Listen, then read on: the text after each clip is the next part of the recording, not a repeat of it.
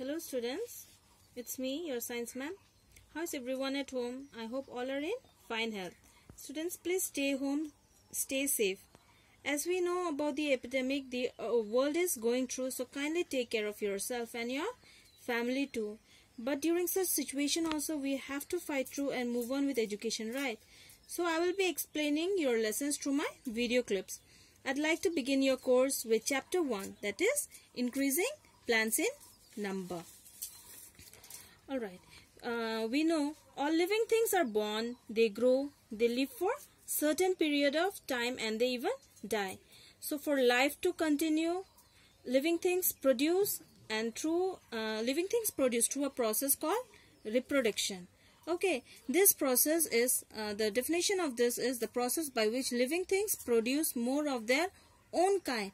Okay, so whatever may the living thing which is producing, it's producing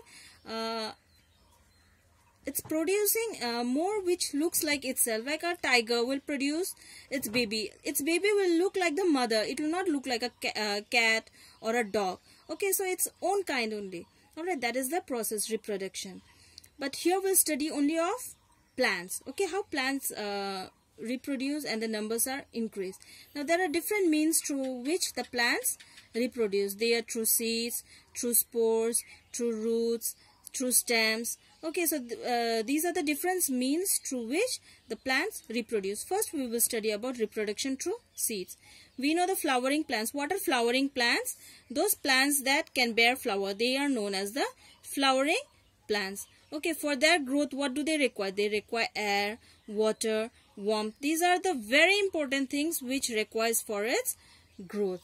Okay, under proper condition a flower it changes to fruits, and the fruit it contains seeds. Again, a seed can be grown into a new plant. So for proper growth a plant requires these things, right? Air, water and warmth. Now all seeds cannot grow successfully into a plant because there are certain things because of which they cannot grow successfully into a plant. That is, few are not mature enough to grow. Okay, some do not get all the favorable conditions like air, water and warmth. All the seeds do not get equally all these things. So due to unfavorable conditions they cannot grow. Some are eaten by birds and animals. Alright, birds and animals, they enter the field or they pick up the seeds, and because of that those seed cannot grow into plant. So these are the different measures through which the seed cannot grow successfully into plants. Next topic is part of a seed. Okay, the main parts of seeds are embryo, seed leaf and seed coat. Okay, seed coat. What is seed coat? It's the outer covering of a seed, and it protects the seed inside it. Okay, from different conditions. So this is the outer part of a seed, that is the seed coat.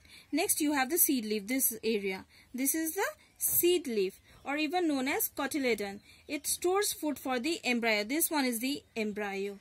Is the innermost part of a seed, and this part grows into a baby plant.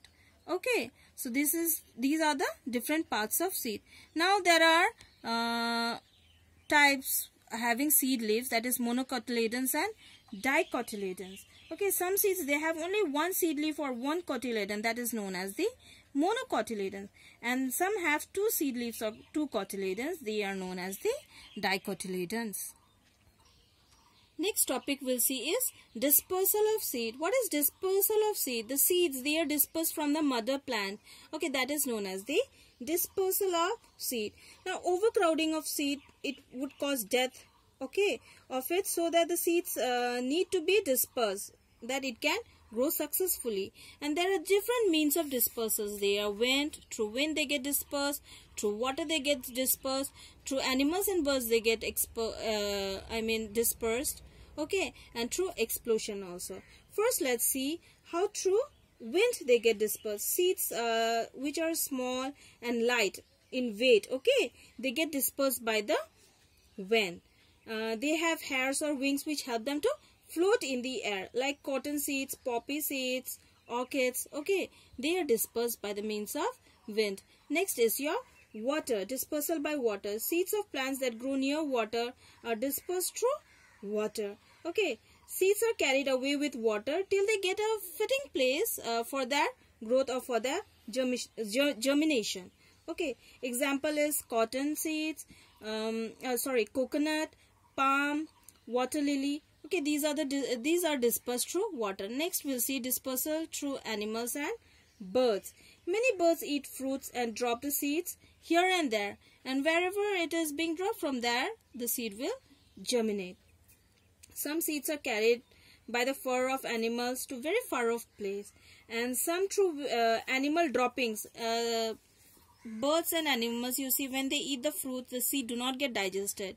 So the seed, when it comes out with a dropping, okay, it falls in different places. From there also they can germinate. Alright. And animals like rats and squirrels, they bury fruits in the ground. But these then germinates to form new plants. Okay, example like berries, burr. These are few seeds which are dispersed through animals or birds. Next.